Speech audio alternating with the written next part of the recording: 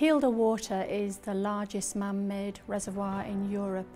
It's 27 miles all the way around its shoreline, and it holds 200 billion litres of water. And the reason that this reservoir was developed, literally they began thinking about it the minute that Cow Green, which was the largest reservoir in the Tees Valley system, was because development had continued and we knew that we needed to carry on getting water. What was unusual about this scheme is that Kielder Water is quite a distance from the area that it was really designed originally to support, and this is the first example really in our country of a water grid. The water travels down through a river to a place called Riding Mill, and then it starts to be pumped through a series of aquifers and tunnels to get it into the next valley and then the next valley. So the water has got an 80-mile journey altogether. It takes around about a day for it to travel from Kielder Reservoir down to that first pumping station,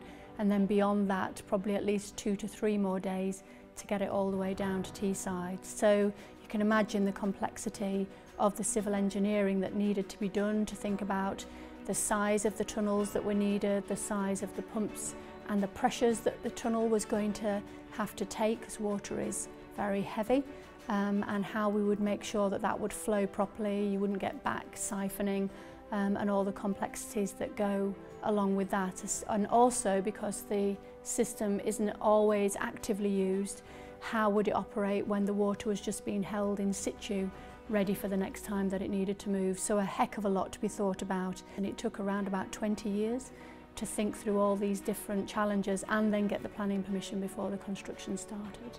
What's amazing about this, for all of those engineers, I think there was about 1,500 civil engineers involved in this project from beginning to end, people who moved the stuff, but you know, the thinking about it and the calculation of what was needed, it probably was the most complex scheme that's ever been done in our country for sure, and probably one of the most, if not the most complex scheme in Europe as well.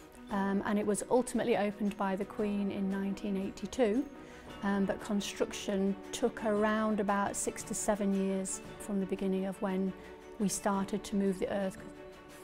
The flexibility that that scheme brought us has really paid dividends, as well as making the North East the most water secure area of the whole of the UK. We are the only area with a surplus of usable water. Other parts of the country are wet, but they don't have as much water that they're able to actually use. So that makes us a great place for people to come and do business, and in particular big heavy industry. I think what's interesting is all these different facets of what is a scheme to provide water, but ultimately if you plan that really well and think about it and the flexibility of it, then it can do so much more as well. The dam has a big water turbine on it, so we capture the power of the water as it comes out. It's got England's biggest water turbine in it, which allows us to probably power a town of around about 11,000 people, but that just adds again energy supply into the North East as well. So I think, you know, from my experience of working in the water industry, every project can be really interesting and different,